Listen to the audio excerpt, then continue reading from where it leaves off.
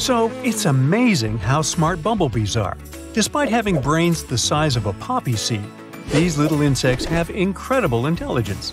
Recently, researchers discovered that bees have emotions and might even be sentient. For example, they can show signs of anxiety in scary situations, like a simulated predator attack. They become hesitant and cautious, even avoiding perfectly safe flowers. This indicates they might have feelings similar to what we call emotions. They can also feel discomfort and pleasure. Scientists train bees to associate colors with rewards and surprises. When the bees got a surprise treat, they acted happier and more resilient. Hey, don't you? They also put bees in situations where they had to choose between discomfort and rewards. The bees showed they could weigh the options and make decisions based on what they felt. This suggests they might experience discomfort just like we do. They can even display complex emotions like optimism, frustration, and playfulness. And these are not the only surprises bees showed us. Bees are more than just honeymakers and pollinators. There are over 25,000 different species of bees worldwide, each with its own unique lifestyle.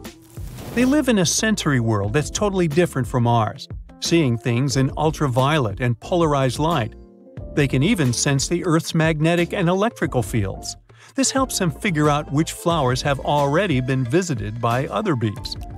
A big moment in bee evolution happened way back in the Jurassic period. Their ancestors decided to switch from wandering around to settling down in nests. This change required them to remember the location of their home base, or else they'd be in big trouble. So their brains adapted, and certain areas grew larger and more complex to handle all the new information. And now, millions of years later, they've turned into incredibly smart creatures. They can even solve math puzzles. Boy, I could have used some bees in middle school. Yeah, that's right.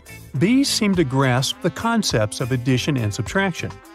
Researchers set up special math mazes shaped like the letter Y for the bees to navigate. Instead of using numbers or symbols, which bees can't understand, they used colors. Blue meant add 1, and yellow meant subtract 1. The bees had to choose the right path based on the colors they saw at the beginning of the maze. After some training, where the bees completed 100 trips through the mazes, they seemed to get the hang of it. Then came the test. The little insects got the correct answer more often than not, better than what you would expect by chance. This doesn't mean bees are doing complex math in their heads, but they might have flexible brains that can learn new tasks, even if they don't use them in the wild. They also showed an understanding of the concept of zero. Scientists trained them to recognize the smaller of two numbers. They showed the bees pictures with different numbers of shapes, rewarding them with sweet sugar water if they chose the picture with fewer shapes. But if they went for the picture with more shapes, they got a bitter taste of quinine. Yuck. Once the bees got the hang of it, the researchers introduced a new option, a blank picture with no shapes at all. And the bees chose the empty picture over images with 2 or 3 shapes almost half the time. This suggests that they understood that 0 means less than 2 or 3. In further tests, the bees showed they could tell the difference between 1 and 0. This might help them keep track of predators or find food sources more efficiently. And if bees can understand 0, who knows how many other animals out there can do the same? Not only can bees learn and remember new things, but they can also teach these things to each other, just like we do. Scientists set up a tricky puzzle box in a lab and trained some bumblebees to solve it. First, expert bees figured the puzzle out. Then, they taught their clueless buddies how to crack it. Turns out, not only humans can pass on knowledge in this way. In another experiment, bees were given a puzzle to solve over several days. Despite having plenty of time to crack it, they couldn't do it without a little human help. But once they saw the solution, they were quick to catch on. It's also discovered that if there's a super genius bee in the group, its clever ideas might stick around and shape their societies for generations, surprisingly similar to humans. Even behaviors we thought were purely instinctive, like the famous honey dance, seem to be influenced by social learning.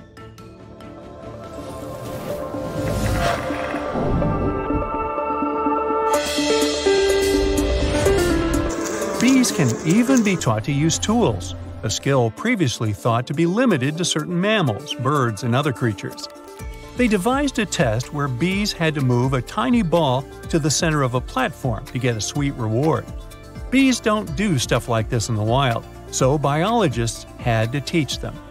Using a plastic bee on a stick, the researchers demonstrated the task to the bees. After a few days of training, the bees began dragging the ball to the center all by themselves. And once again, they showed other bees how to do it. What's interesting is that they didn't just copy blindly. When faced with new situations, they improved on what they had learned, choosing the most efficient route to success. For instance, when given a choice between different colored balls, the bees picked the one closest to the center, even though they had been trained with different conditions. This shows that bees aren't just following instructions, they're thinking and adapting to new challenges. Now, we used to think of bees as a homogeneous workforce. It's a huge hive mind, where everyone is tirelessly serving their queen. But this view is also being challenged by fascinating new research. Turns out, honeybees have distinct personalities. For example, some bees are more adventurous, while others prefer to stay close to the hive. A small percentage of bees, known as nest scouts, exhibit a thrill-seeking behavior by venturing out in search of new hive locations. These brave scouts are not only more likely to seek out new nest sites, but also to engage in food scouting. And there are huge differences in gene activity in the brains of scouting bees compared to their non-scouting counterparts. The brains of scout bees showed heightened activity in reward systems. That's where their preference for novel experiences comes from. It's very similar to novelty-seeking behavior in humans and other animals. Sometimes their personalities are even shaped by their memories and previous experiences. Some bees even showed signs of PTSD. So, in the hive, bees choose their jobs based on their personality traits. They can also be trained to detect any smell. They have a huge sensitivity to volatiles, and thanks to that, they can even detect diseases. Bees were trained to associate the scent of infected samples with a sugar-water reward.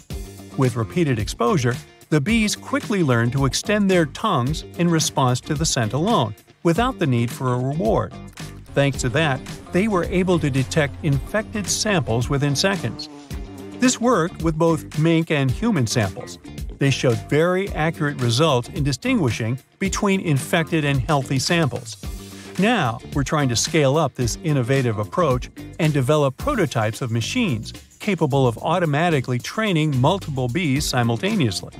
This technology has the potential to serve as an effective diagnostic system, especially in low-income countries. And there are many more things bees can do. They can learn while sleeping, which means they can dream and see dreams of things they saw during the day. They can also remember human faces.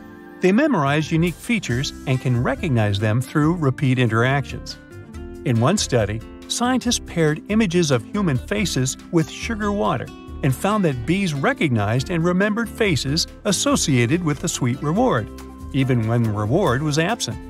This also helps them to recognize each other and return to flowers that produce more pollen.